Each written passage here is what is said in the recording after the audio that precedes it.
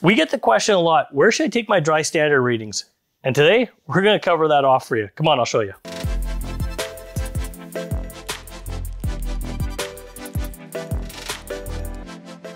You know, a lot of times when we're looking at where to take our dry standard readings, we wanna focus on taking the standard reading as close as we can to the actual loss. That means if we're in the basement, we wanna take our dry standard reading in the basement because we wanna return those materials back to their normal moisture content. You could find a large variation if you go up onto the second floor between the materials up there and the materials down here. And that's your Encircle Quick Tip.